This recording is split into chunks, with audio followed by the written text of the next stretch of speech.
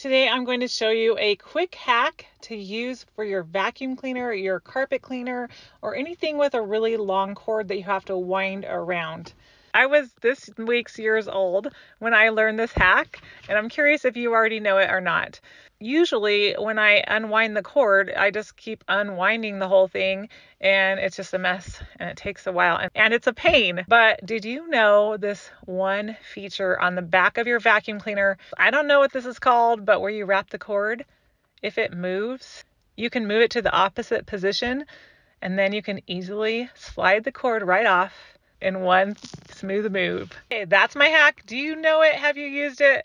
Comment below and let me know. And speaking of vacuum cleaners, Diana did a video about how to vacuum with a lot of fun vacuum facts. I'm going to put a link to that video so you can check it out after this, and we'll see you over there. Oh, and thanks for subscribing.